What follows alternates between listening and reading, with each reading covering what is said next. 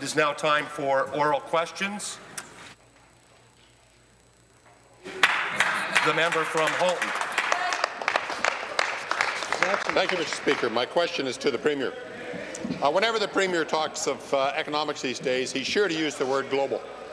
It's a see-through attempt to shift the blame, a tactic that the Premier has honed to a fine art.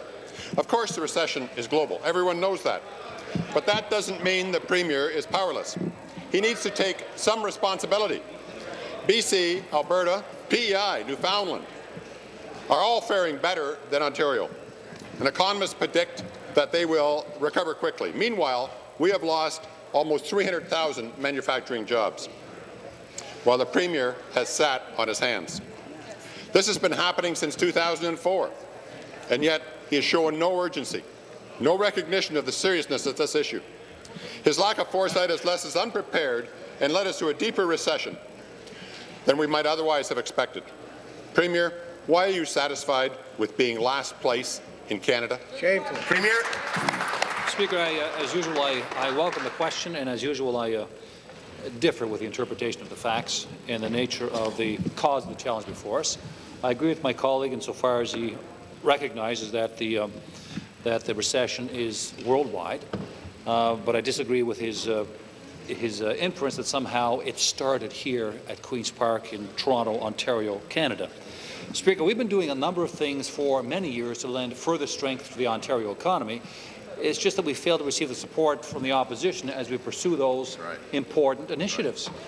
For example, Speaker, back in 2006, our budget was principally focused on investing heavily in infrastructure. We have hundreds of projects underway right now, creating thousands and thousands of jobs right now when we need them, Speaker. Speaker, it would have been good, it would have been nice to have the support of the opposition at that point in time, Speaker, but unfortunately, we moved ahead, notwithstanding, in the interest of the people of Ontario. Speaker, it's that kind of empty rhetoric that has led Ontario into have-not status. The fact is the Premier squandered the good times and in so doing has left us unprepared for the bad times. He raised taxes to record levels, levels that would make Bob Rae blush. He spent wildly and recklessly, including $1 million to the Toronto Cricket Club. He dismissed us when we warned him that there was a looming recession, and he called us pessimists and spoke about a small contraction indeed. This too shall pass, he said. When the rest of Canada turns the economic corner, Ontario will still be struggling with the recession because even now you won't take the necessary steps to ease the transition. Premier, are you frozen in fear or are you stumped as to what to do? Premier. Speaker, again, I appreciate the observations, but I disagree with them.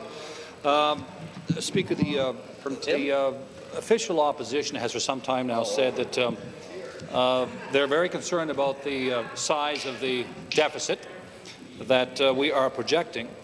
But, Speaker, I want you to understand some of the demands that they've been putting forward, notwithstanding their concerns about the deficit. We've been keeping track of their questions since we returned to the House.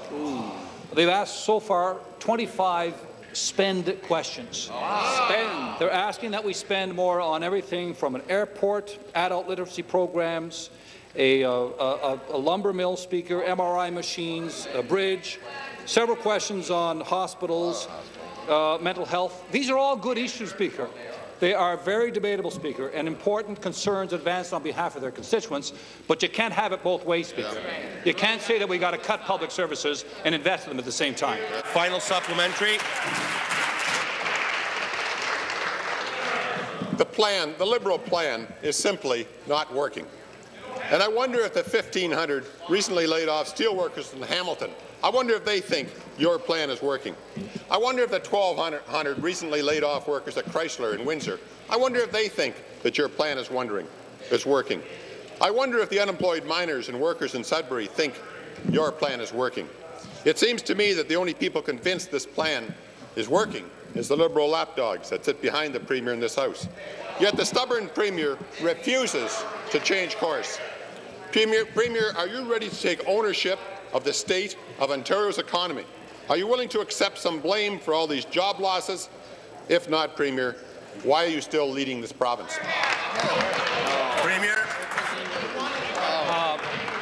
Speaker, we take full responsibility for pursuing initiatives on behalf of the people of Ontario. Speaker, in particular, my colleague mentions that families are suffering as a result of job losses. That is absolutely true. Perhaps they are possessed of some special magic over there that would prevent any of that from happening anywhere in the province of Ontario, but we on this side of the House are not, Speaker. We have to deal with reality. We are going to continue to pursue our 5-point plan. One of the most important aspects of that plan is to develop the skills and strength of our workforce, Speaker. And I'm happy that today, Speaker, we will be announcing that once again we've increased the high school graduation rate, Speaker. It's gone from 75 last year, it's 77. 77. It's gone from 68% to 77%, Speaker, which means we're having many thousands more young people graduating from high school every year.